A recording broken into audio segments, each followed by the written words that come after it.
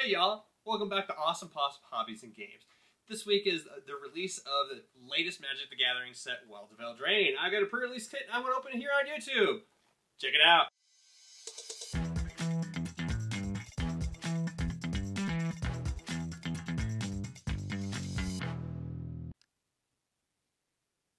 This past weekend I got a chance to play my Magic pre-release for Wilds of Eldraine at my local game store. I recommend everyone check out their local game store for events. For this pack, it comes with 6 booster packs with all of this packaging, which includes a few tokens that you can use for +1/+1 counters, for stun tokens, and for other things. I never really end up using those. I use spare dice instead.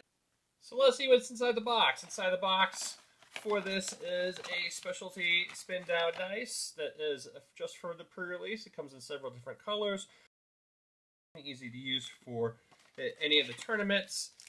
An arena code for additional packs. Sorter card. A promo card. Inside the promo, with the promo card. A stamp promo card along with specialty tokens that are used front and back. The only place to be able to get these tokens is inside these pre-release packs, which are pretty nice. And then we have 6 booster packs. 6 booster packs are all going to be draft edition packs. Let's go ahead and start cracking into them. Of course, there's going to be a selection of commons, uncommons, and rare mythics. This particular pack, S9 Antics. 2 blue, 2 colorless, sorcery that is mythic. You may cast S9 Antics as though it had flash if you pay 2 more to cast it. For each creature your opponent controls, create a cursed roll token, attach it to that creature. They're pair crates. And of course, promotional. Let's keep rolling. Commons, uncommons, and this pack has the Huntsman Redemption. Huntsman Redemption, it's a saga. 1 green, 2 colorless, create a 3/3 beast creature token. You may sacrifice a creature. If you do, search your library for a creature card, basic land card, reveal it, put it into your hand, and then shuffle. Up to 2 target creatures you control, actually, it's up to 2 target creatures, each get +2/+2 until treble till end of turn. Stab Wound, foil land, mountain, and adventure token. On pack 3. Some commons. Uncommons. Rare, full border Restless Fortress, one of these specialty lands. Restless Fortress enters the battlefield tapped. It can tap to produce white or black mana. For 2 colorless, a white and a black, Relentless Fortress becomes a 1/4 white and black nightmare creature until end of turn. It's still a land. Whenever Restless Fortress attacks, defending player loses 2 life, and you gain 2 life. Kind of an interesting card. And then Leyline of Lightning. Leyline card. And a token. Going on to pack number 4.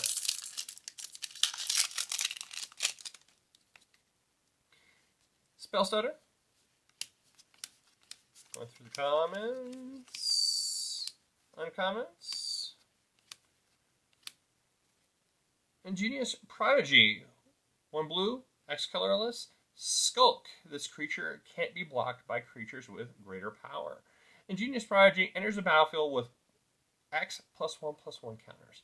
At the beginning of your upkeep, if Ingenious Prodigy has 1 or more +1/+1 counters on it, you may remove a +1/+1 counter. If you do, you get to draw a card.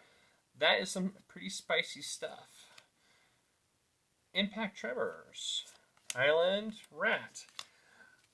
I prefer opening set boosters just because you have a chance to get that set card. What do you guys like opening more? Set boosters or draft boosters? Going through the commons. Then uncommons. Another mythic card. Errant of the Charmed Apple. 1 black, 1 colorless, 1 white. Legendary creature, human warlock. A 2/4 creature. Each creature that's enchanted by an aura you control can't attack you or planeswalkers you control. At the beginning of your end step, each opponent loses X life and you gain X life, where X is number of auras you control. It's an interesting card. I bet I'll see commander play, so we'll try building. Repercussions. 2 red, 1 colorless. Enchantment. Whenever a creature is dealt damage, repercussion deals that much damage to that creature's controller. That's pretty cool. I can see that going on a lot of EDH decks. A foil, a swamp, and a Wicked and Cursed token. And the final pack. Going through the comments.